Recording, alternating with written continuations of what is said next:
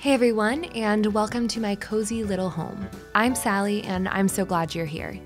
Somehow it is officially December, and with that in mind, I've been getting my home ready for the holiday season. Now, a few of you asked for a Christmas Decor DIY video, and so I am here to deliver. I wanted to keep this super affordable, so I used mostly things I already had on hand and spent less than $10 on new supplies. But listen, before we get DIYing, we need something cozy to drink, so here I'm showing you how to make my favorite go-to hot chocolate recipe. You can make this with as few as 3 ingredients, and while it's delicious, I do want to say I consider it more of an everyday little drink than like an indulgent snow day fireside hot cocoa, so bear that in mind. But all I've added is 2 cups of non-dairy milk. We tend to stay away from dairy, but you can use whatever you want. And here I have some raw cacao powder. Cocoa powder works fine. I know that cacao is high in magnesium, and I imagine cocoa powder is too, but that's something that a lot of us don't get enough of, so I think it's awesome to be able to incorporate it into a fun drink like this. I am adding 2 heaping tablespoons of the cacao powder, but you can add however much you want in terms of chocolatiness. Then I'm adding about 2 tablespoons of maple syrup. This is a 2-serving recipe, I should clarify, and it's not super sweet. I like it on the lighter side, but you're welcome to, of course, add more if you prefer. Honey works, and you can use regular sugar, but I figure why not use maple syrup or honey when you have the option. So now I'm just giving it a good whisk. I have it about over medium heat. You just want to watch it so you can avoid the milk scalding and get everything nice and combined. Just whisk, whisk, whisk. If you want your hot chocolate to be just a little bit extra creamy and indulgent, something I like to do is grab a piece of dark chocolate, such as 72% dark chocolate. I'll break it up into little pieces, melt it into my concoction, and combine. Now at this point you can really do whatever you want. I'm going to enjoy it just like this, but you can also add a little hint of peppermint extract. That's one of my favorite things to do. Or you can add some cinnamon. And a lovely evening concoction that I'll sometimes make if I'm feeling stressed out or having trouble sleeping is I'll make this hot chocolate base and I'll add a little bit of reishi mushroom powder. By no means take that as professional advice, but it is something that has worked for me personally. And of course, we've got to add some marshmallows. So that's it with the hot chocolate. But before we go any further, if you have not yet subscribed to this channel and you have been enjoying these videos, please do me a huge favor. Hit that subscribe button. It would mean the world to me and be probably a bigger help than you realize. Anyway, on to the next. We are going to make some dried orange garland. So I've got 3 oranges here. That'll make you about 2 garlands. You can kind of feel it out, see how long you want them to be, but I'm slicing the ends off until I have the nice segmentation, so to say, visible. I'm saving the ends. I'm going to use them for something else later. Your goal here is just to get those slices as even as you possibly can.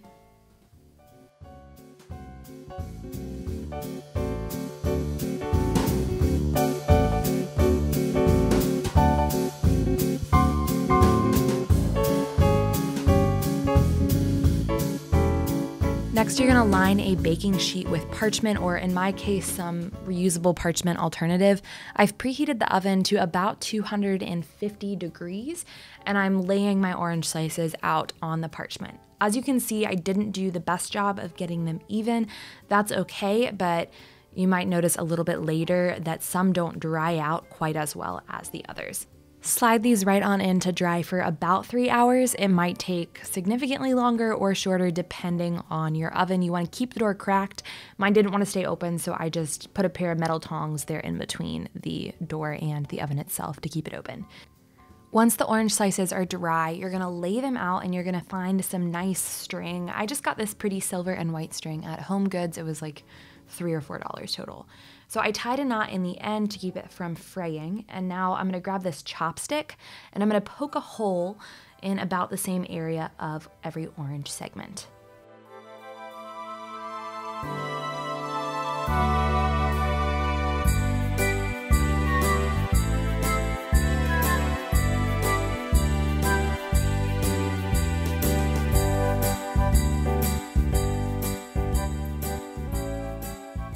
After I poked holes in each of my orange slices, I estimated the amount of string I was going to use, bearing in mind that I wanted to put about 1.5 to 2 inches between each slice. So now I'm going to just begin threading the string through the hole that I poked in each individual orange slice and knotting it on. I tied a double knot around each orange.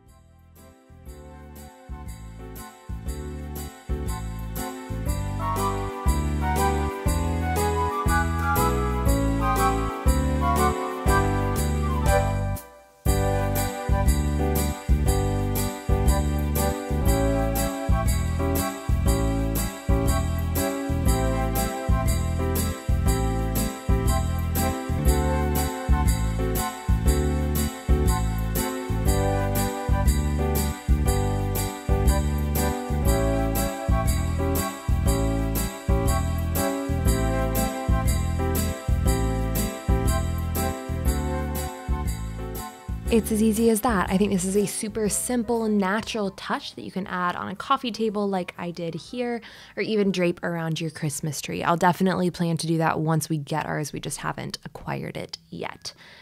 The next thing we're going to make is some stovetop potpourri. I've seen this around quite a bit and I had to try it for myself, and I was so pleased with the results. So here I'm putting in those leftover orange pieces from before, as well as a few additional slices. You could just cut up a fresh orange and put that in. It would work. You've got a lot of flexibility with this recipe, so really you can combine whatever scents you like, but just focus on aromatics if you really want to develop a rich smell. I get the impression that cranberries, while beautiful, really do not smell like anything.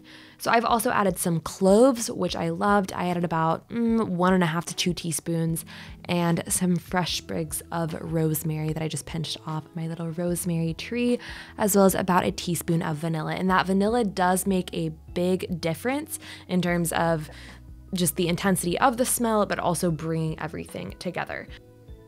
All that's left to do now is add some water. You can add as much as you want, but you want to make sure it covers the orange slices. Now, as you have it on the stove, if you're boiling it for more than a few minutes, which I don't see why not, you want to make sure you're revisiting it, adding water so it doesn't boil dry. We're gonna head on over to the stove, and I'm simmering it at about medium to get it started, taking it down to super low. You just want as minimal of a simmer as you can maintain, and it will fill your home with the most wonderful smell. My husband especially absolutely loved it. Next up, we're going to make a little bit of DIY Christmas wall art. Something super easy that I think just about anyone can paint are some beautiful Christmas trees. I saw this idea on Pinterest. That's where I always go if I want some painting inspiration, because I am absolutely not an artist. So I just used 3 colors here. I had some gold, I had some dark brown, which we'll see in a little bit, and I had some like olive green. And as you're seeing right now, I'm just painting out those trees with 2 parallel slanted kind of parallel lines going down. And then I'm going to fill in with some gold. I thought this was a really beautiful accent and way to spice it up a little bit.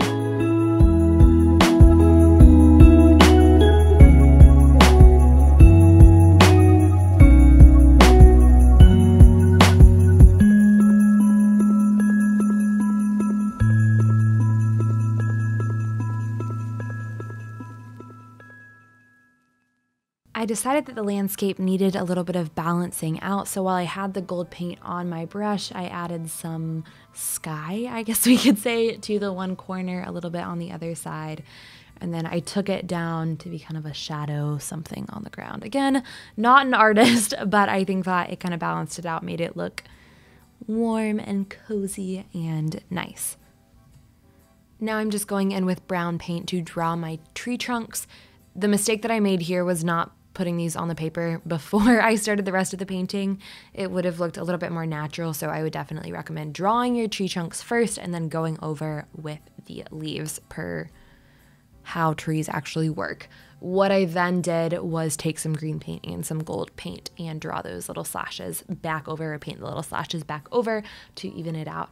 And a little fun fact is, random dream of mine is to one day have enough property that we can have a little Christmas tree farm in the back just for us, where we grow Christmas trees, and every year we can cut one down for ourselves and plant a new one. But that's it. I thought it turned out really cute. There are lots of different ways you can do this, and I ended up putting it over my little workstation in my office.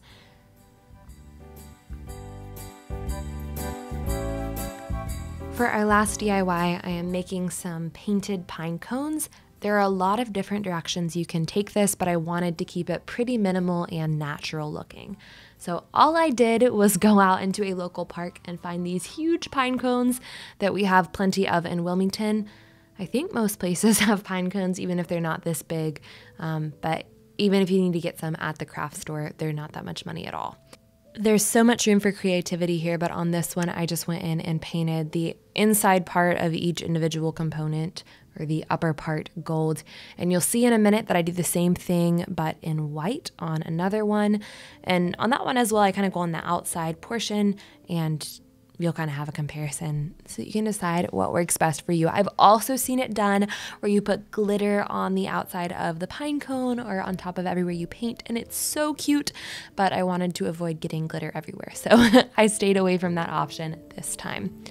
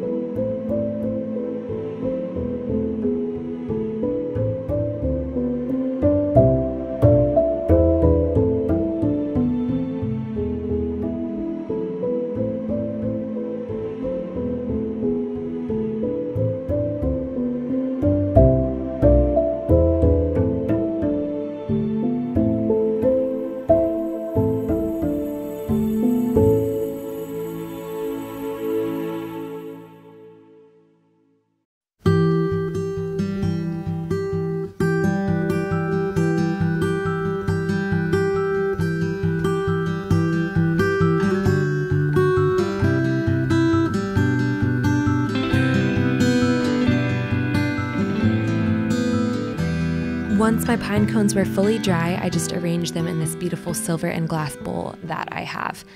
I think they turned out wonderfully, and especially paired with that dried orange garland, I love the natural touch that they brought to my kitchen table.